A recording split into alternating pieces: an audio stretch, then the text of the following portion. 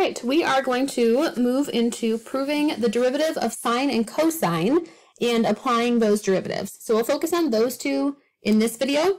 We will then derive tangent, cotangent, secant, and cosecant at a later date. So the first thing is we're going to look at the graphs of each derivative, and we're going to use the difference quotient, which is the limit definition of the derivative, to derive the formulas. We're going to need some trig help and knowledge, but that's okay. So to take the derivative of sine, that is our goal. Our goal statement is to find the derivative with respect to x of sine of x. So we're going to start by doing this graphically. We're going to start by looking at a graph of sine of x. Well, sine of x starts at 0, 0, completes one period in 2 pi. And then remember, a period is like a little stamp on your graph. So here would be a graph of sine of x. I'm going to go to Desmos. Let's double check. Oh, look at that. We know how to graph sine of x. Great. So there's my graph of sine. Squiggle, squiggle, squiggle. Beautiful, beautiful, beautiful. Nice smooth curve. Going to be differentiable everywhere. All right, we're going to let Desmos do a little bit of work for us. And we're going to look at what does f prime look like. Here it is. Let's go back to our graph, though, and see if we can sketch in and make sense of this. So if I think about graphing the derivative, right, so let's say sine of x was equal to f of x, then I want to graph f prime on this coordinate grid. Well, anywhere that I have a slope of 0, I'm now going to touch the x-axis. Here, I have a positive slope. Here, I have a negative slope of equal steepness, but this one is going to be at positive 1. This one will be at negative 1. I'm just using what I saw on my graph. Positive 1 and negative 1. And then negative 1, and then positive 1.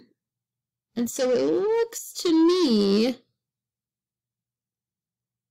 like f prime of x, a trig function that has a period of 2 pi, that has a coordinate of 0, 1. The derivative of sine is actually cosine. Specifically, the derivative with respect to x of sine of x is equal to cosine of x. We're going to start changing those inputs, those arguments, later on. But right now, we just need the derivative of sine of x is cosine of x. And that's your proof by a graph. Ooh, where'd my graph go? There it is. So the black one is the original, and f prime is the derivative. And when I go to graph g of x takes the place of g prime. Cosine is the derivative of sine. Okay, now let's talk about the actual proof. I'm going to derive this with a limit. It's going to be messy, but it's going to be great, and you can follow along, and I believe in you. The derivative with respect to x of sine of x, if I think about my limit definition, we're going to see if my stylus can stick it out. The limit as h approaches 0, sine of x plus h minus sine of x all over h. And direct substitution leads me to 0 over 0. Shock, gasp, ah. Well, I'm going to use sum and difference formulas. In this case, the sum formula from pre-calc life. It's the reason why we take trigonometry. It's the reason why we take all of our math classes before calculus. The sine of x plus h is the sine of x times the cosine of h plus the cosine of x times the sine of h. I'm just applying the formula. All over h. And then I still had this minus sine of x hanging out over here. So the next thing I'm going to do is I'm just going to do some restructuring and some regrouping. I'm going to take this guy and this guy. I'm going to move them to have it be minus sine x plus sine x cosine h. And then this guy is going to stay as cosine of x sine of h. Okay, so promise, didn't break any rules of mathematics. This is all still over h, and I still have my limit as h approaches 0. So the next thing, I'm going to think about this as two separate limits. this green limit, the limit as h approaches 0, cosine of x times sine of h over h minus, I don't want to use yellow, that's not going to go well. Let's go with red, minus, don't like that minus sign. I'm doing it. Red. We'll do plus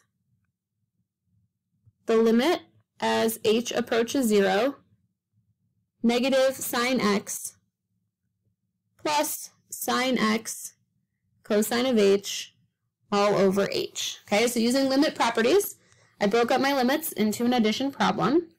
And then we have these two special limits that are listed here. And you might be like, what? We've never even seen those. And you're right, because we no longer require learning the squeeze theorem in our Calc 1 class. But this is a proof. It's a theorem that's proved by something called the squeeze theorem or the sandwich theorem. Then as this result, using trig identities, we can also prove this theorem. For the purpose of this video, you are going to take my word for it. So let's think about how we can apply one of those formulas to this green limit. Well, the first thing is cosine of x is not dependent on h at all. So I can take out the cosine of x and multiply the limit as h goes to 0, sine of h over h. This is then this fact right here, x, x, x, but we have h, h, h, all the same. This whole limit is just 1. And so I'm left with cosine of x from this first limit. The red limit's a little bit harder to see. I'm going to factor out a negative sine, rather.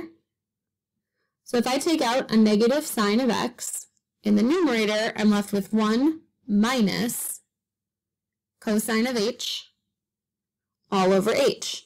And just like before, this is not dependent on h. So limit properties say that I can take that out.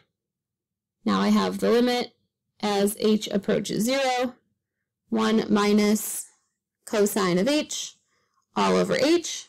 That's this mathematical fact right here. This whole thing becomes a giant 0. Negative sine of x times 0, the whole thing becomes a giant 0. Oh no, my computer's panicking. And this whole long messy limit ended up being cosine of x. And if you're like, well, yeah, we saw that with the graph. You're right, but it can be proved analytically using our trig identities and some special limit theorems. All right, so let's talk this time. Maybe. Hold on, my slide's not changing. There you go. Let's talk this time about the derivative with respect to x of cosine of x. And if you're thinking, well, it's probably sine, you are close. Oh, so close. Let's think about our cosine graph. Cosine starts up high, drops down low, and completes one. Wow, my stylus, that is rough. Let's try that again. Starts up high, drops down low, completes one period in 2 pi, repeats on the back end. So if I go to Desmos, and I look at my graph of cosine, there it is, squiggle, squiggle, squiggle, squiggle, differentiable everywhere, how beautiful, amplitude, -1 to 1, all that good stuff. Well, let's think then about sketching in a derivative. This, and this, these points, which will repeat every half period in this case, or every period for the high points, every period for the low points, have slopes of 0, because baby horizontal tangent lines. So I'm going to move all of those down to the zeros. Here I have that +1 slope, but here I have that -1 slope. So I have a slope that's +1, a slope that's -1. This is one period, and I can continue that on, of my derivative. So if my original function, f of x, was cosine, f prime is not actually sine. F prime takes our original sine function, but flips it over the x-axis. So f prime is negative sine of x. The derivative with respect to x of the cosine of x is equal to negative sine x. Let's take a look. There's my g prime. That was my original cosine. When I go to put sine on, see, it's not lining up. What I need it to do is to be the, I have this all set and ready to go, the negative sine of x. Now, I can toggle back and forth between negative sine of x and g prime of x. They represent the same thing. Am I going to make you prove the whole other one? No! It's all typed there if you want to look at it, though. It's a very similar process. Notice at the end, we get to our special trig limits. You do not need to know those special trig limits. They are helpful for proving things, but we are not asking you to prove these trig derivatives. We end up with the derivative of cosine is equal to negative sine. Let's try these two problems. I want to take the derivative with respect to x of 5 times cosine of x. Well, 5 represents the constant multiple. It's just a vertical stretch of the cosine. So 5 is just going to hang out, times the derivative of cosine, we just said, is negative sine. So final answer, negative 5 sine of x, and we're done. This next one, take the derivative with respect to x of 6x plus sine x. Well, because I'm separated by addition, I can just use the power rule for this one. The derivative of 6x is just 6. You can think about it as 6x to the first, swing the 1 down, 6 times x to the 0, x to the 0 is just 1. Also, you could think about it as this is a line of 6x, and this line has a constant slope of 6. Everything checks out in mathematics. Plus, the derivative of sine is cosine. Final answer. Final note on some derivative notation. Just a reminder, d dx means you are taking the derivative, versus dy dx is a noun, that's a thing, that is the derivative. That's a noun. This is taking the derivative. That's an action word, a verb. Also, final notes, d dx and things like dy dx, these come from Leibniz, who was a mathematician, one of the founders of calculus. We also refer to these notations as prime notation. So you've got Leibniz notation and you've got prime notation. Just so we all have a nice visual, here's Leibniz in all of his glory with his wig. We'll talk about him, we'll talk about Newton as the days progress. But that's it. The derivative of sine is cosine. The derivative of cosine is the opposite of sine.